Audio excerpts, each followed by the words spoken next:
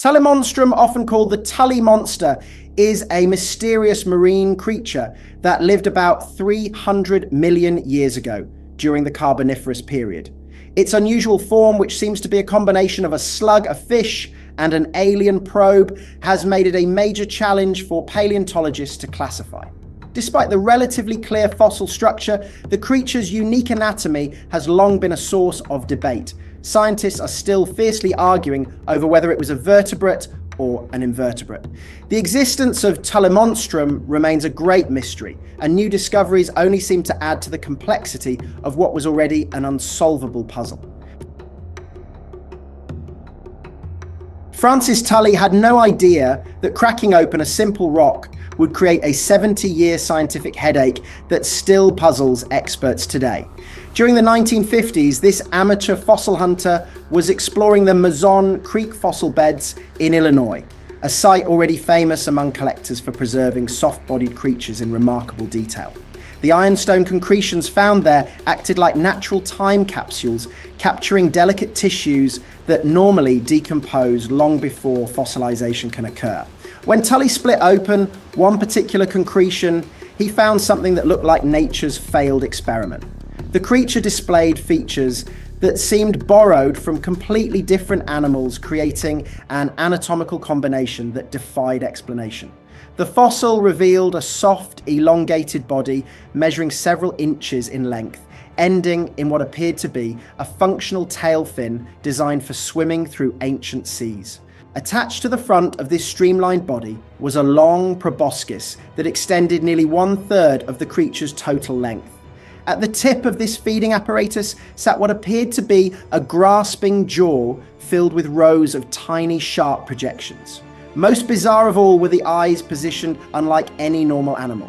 Instead of sitting directly on the head, these visual organs were mounted on long stalks that extended horizontally from the sides of the creature, giving it an almost mechanical appearance.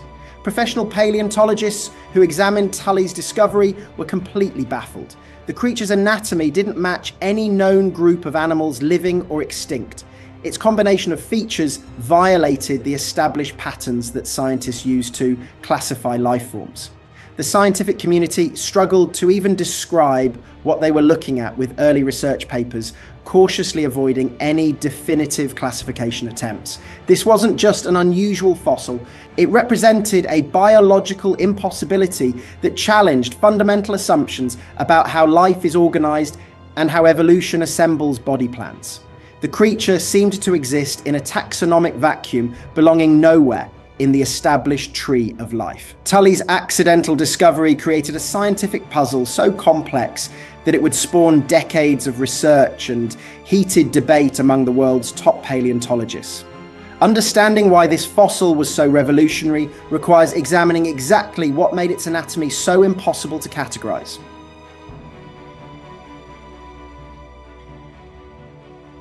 Imagine trying to classify an animal that appears to have been assembled from spare parts of creatures that lived in completely different environments. The Tully Monster's body plan defies every rule paleontologists use to identify and classify ancient life forms. When scientists examined the fossils more closely, they discovered that each anatomical feature seemed to belong to a different type of animal entirely. The soft, elongated body suggested a mollusk, like a slug, or squid creatures that typically lack hard internal structures. Yet the pronounced tail fin indicated a swimming vertebrate adapted for propulsion through water. Most confusing were those stalked eyes, which resembled the visual apparatus found in certain arthropods like crabs or lobsters. No single animal group possessed this particular combination of characteristics. The creature's feeding apparatus presented another puzzle within the puzzle. The proboscis structure dominated the front portion of the animal, stretching nearly 1/3 of its total body length. This elongated appendage terminated in a jaw structure filled with rows of small, sharp projections. These formations looked more like specialized feeding apparatus designed for grasping prey rather than conventional teeth used for chewing or tearing food. Those famous stalked eyes held secrets of their own. Evidence from multiple specimens suggested these visual organs could extend and retract giving the animal adjustable vision capabilities. This feature would have allowed the creature to scan for prey or predators while keeping its main body hidden in the murky waters of carboniferous seas. The stalks themselves showed remarkable flexibility, indicating sophisticated muscular control. The body architecture created additional confusion for researchers. Some areas displayed clear evidence of segmentation, with distinct divisions running along portions of the torso. Other sections appeared completely smooth and unsegmented, creating a patchwork anatomy that didn't match any established evolutionary patterns. This inconsistent segmentation violated basic principles about how animal bodies develop and maintain structural organization. Size variations among discovered specimens ranged dramatically from tiny juveniles measuring just inches to impressive adults reaching nearly 1 foot in length.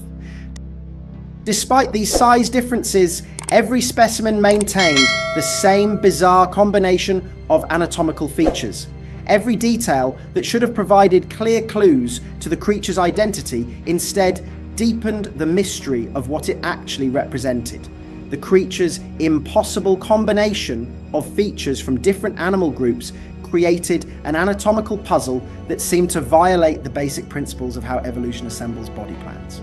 This anatomical confusion would lead scientists down multiple research paths, each seeming promising, until new evidence emerged to challenge their conclusions. Few fossils have sparked as many scientific arguments as the Tully Monster, with researchers proposing identities ranging from primitive vertebrates to alien-like mollusks.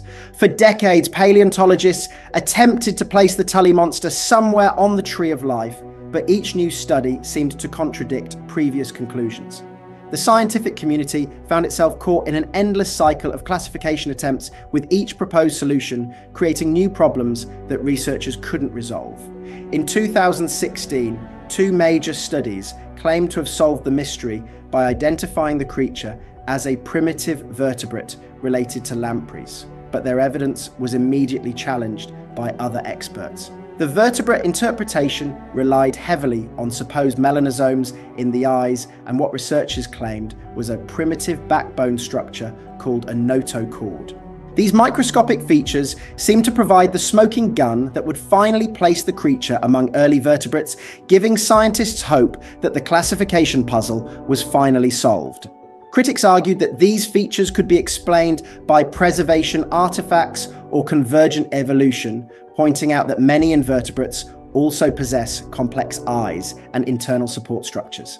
The debate intensified when researchers realized that similar microscopic structures appear in completely unrelated organisms, making the vertebrate evidence far less convincing than originally claimed.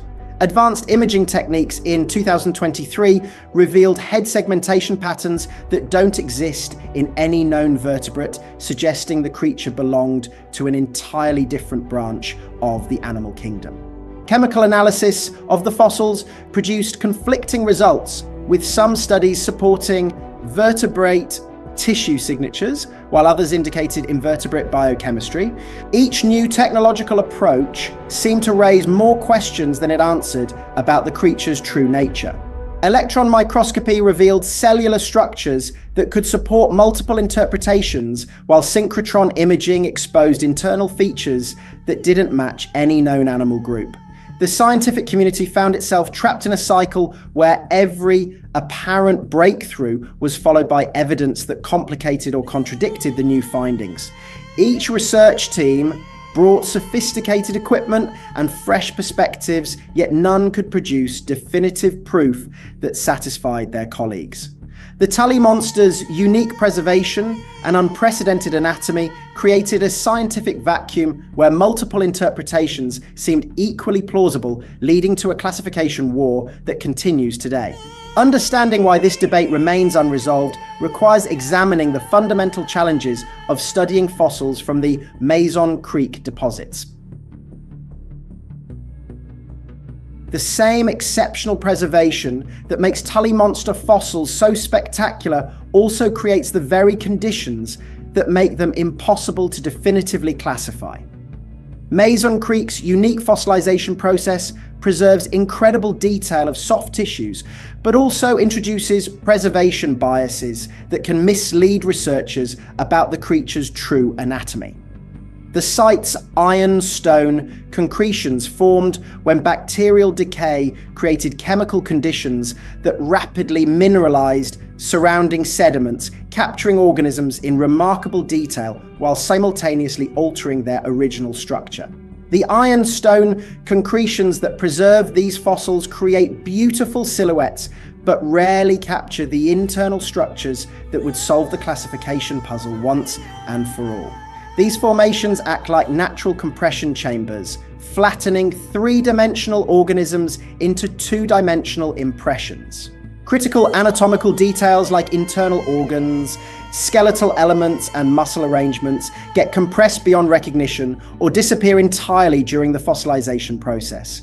Decay processes during fossilization can create false structures that mimic important anatomical features, making it nearly impossible to distinguish between real biology and preservation artifacts. Bacterial films that form during decomposition can leave traces that resemble primitive nerve cords or supportive structures. These decay-related features often appear exactly where scientists expect to find diagnostic anatomy, creating convincing but ultimately false evidence about the creature's evolutionary relationships. The chemical signatures that researchers use to identify tissue types can be altered by millions of years of geological processes, creating misleading evidence about the creature's original biochemistry. Trace elements that indicate vertebrate versus invertebrate tissues can migrate through rock matrices over geological time, contaminating samples and producing conflicting analytical results. Even the most sophisticated equipment struggles with the limitations of the preservation style, as the fossils essentially become biological shadows rather than three-dimensional anatomical records. Comparative studies with other Mason Creek fauna show similar preservation challenges, suggesting that the site's exceptional fossil record comes with inherent interpretive limitations. Creatures that scientists can identify from other fossil sites often appear distorted or incomplete at Mason Creek, demonstrating how the preservation process affects anatomical interpretation. Scientists realized they were trying to solve a biological mystery using evidence that might be fundamentally compromised by the very processes that preserved it. The exceptional soft tissue preservation that makes Tully Monster fossils so remarkable also creates a scientific trap, where the evidence needed for definitive classification may be forever hidden by the fossilization process itself. This preservation paradox raises profound questions about whether some paleontological mysteries are simply unsolvable with current methods and available evidence. While the mystery of Tullimonstrum remains unsolved, scientists have put forward several hypotheses about what might have caused its disappearance from Earth. The most popular theory suggests that the species went extinct at the end of the Carboniferous period alongside global climate changes. During that time, the collapse of massive coal forests led to significant shifts in the ecosystem. Atmospheric oxygen levels dropped, sea levels changed, and the habitat of Tullimonstrum shrank considerably. As a creature with such a unique body shape and structure, it's highly plausible that it couldn't adapt to these harsh changes. Some other theories propose that the emergence of new and more powerful predators could also be a cause. As biodiversity continued to evolve, Tullimonstrum, with its soft body and possibly limited swimming ability, might have become an easy target. Ultimately, regardless of the specific reason, the extinction of Tullimonstrum remains part of the larger mystery surrounding this creature, reminding us that the history of life on Earth still holds many undiscovered secrets. The Tully Monster may represent the limits of what paleontology can definitively determine about ancient life, serving as a humbling reminder that some evolutionary secrets may be lost forever to the imperfect process of fossilization. Despite decades of research and increasingly sophisticated technology, this creature continues to resist classification attempts by the world's leading experts. The creature's enduring mystery challenges us to accept that the history of life contains chapters that will always remain partially unreadable, making the Tully Monster not just Illinois' state fossil, but paleontology's greatest unsolved case. What other impossible creatures might be waiting in the fossil record, ready to challenge everything we think we know about life on Earth?